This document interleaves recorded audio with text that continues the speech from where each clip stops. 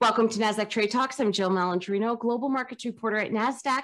Joining me is Namki Kim, executive director and head of ETFs at Mirae Asset Global Investments, to discuss the Korean ETF market and Mirae's expansion. Namki, it's great to have you with us. Welcome to Trade Talks. Hi, Jill. Thank you for having me here. And the Korean ETF market is one of the fastest growing markets in the world. What are some recent trends you've observed in the Korean ETF market, and how do you see growth in this space going forward? We are optimistic that the Korean ETF market will continue to grow at a faster pace. Last month, the local ETF market broke the $50 billion AUM mark for the first time. Over the past 10 years, the Korean market grew at a compounded annual growth rate of 24%, outpacing the global ETF market 10 years CAGR of 18%. However, there's still plenty of room for the market to grow, driven by these factors. First, the ETF market size as a percentage of total market cap of KOSPI stands at only 2.6%, which is relatively small compared to 12% in the United States and 9% in Japan. Second, further diversification of ETF investor base will continue to growth. In 2020, we witnessed record high purchasing of ETFs from personal pension and retirement pension fund, which increased 342% year over year.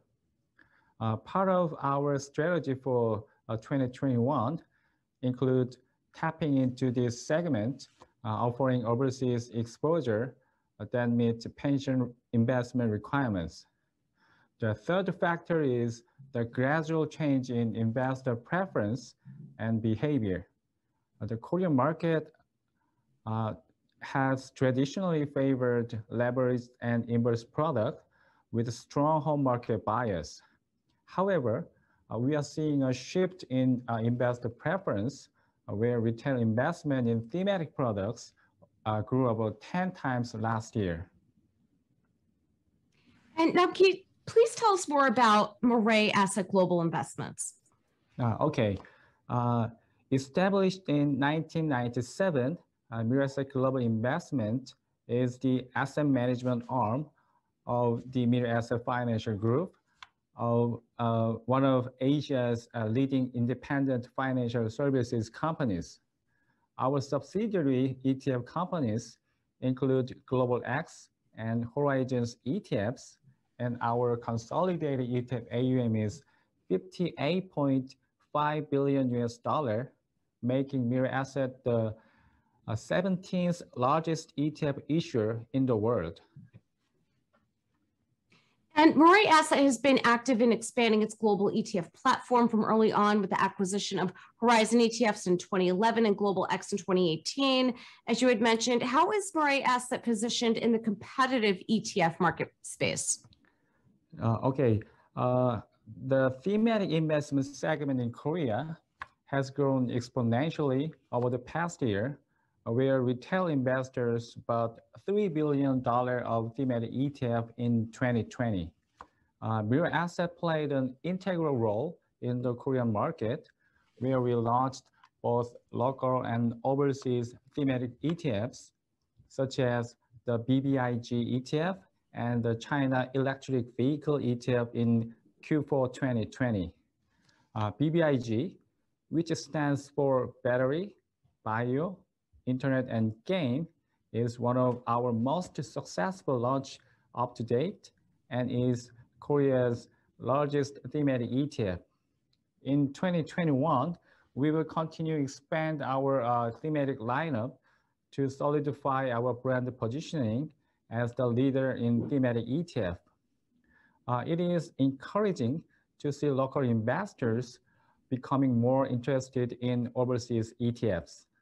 And congratulations, of course, on launching Korea's first Philadelphia Semiconductor Sector ETF. Why did Mirae Asset decide to launch this ETF, and how do you see market demand? We are extremely pleased to launch the Philadelphia Semiconductor Sector ETF in Korea.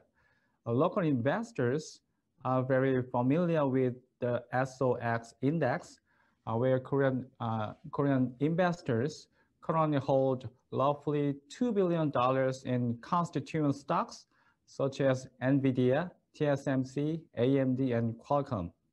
The top-heavy structure of the index, combined with surging interest in the semiconductor sector, will make it a compelling investment. By launching this ETF, we strive to provide easier access for Korean investors to gain exposure to overseas equities. In addition, the local listing of this ETF will allow investors to purchase the ETF for their personal pension and retirement pension account. Mirae Asset has a long-standing relationship with Nasdaq, dating back to 2010, when we launched the first Nasdaq 100 index tracking ETF in Korea. We look forward to expanding our relationship with Nasdaq to launch ETF for easier and more efficient access to overseas exposure for local investors. Namki, we appreciate the insight. Thanks for joining us on Trade Talks, and thanks for joining me. I'm Jill Malandrino, Global Markets Reporter at Nasdaq.